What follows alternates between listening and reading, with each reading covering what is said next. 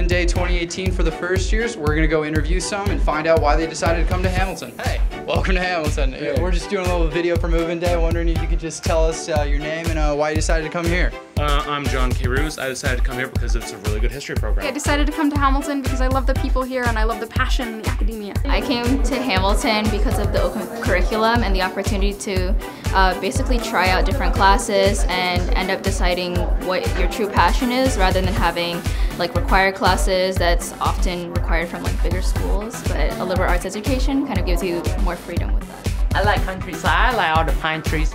I never see a lot of snow in my life, so that's probably one of the reasons. Get ready for that, man. Yeah, all right. The first day I walked onto campus, it was the middle of summer and everyone who was even here was super friendly and I was like, yep, I'm going here.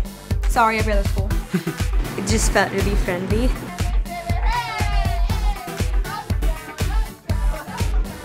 Great programs, great classes, great people, small school. What's that like? I was ready to be immersed in a fun environment that was very rigorous academically.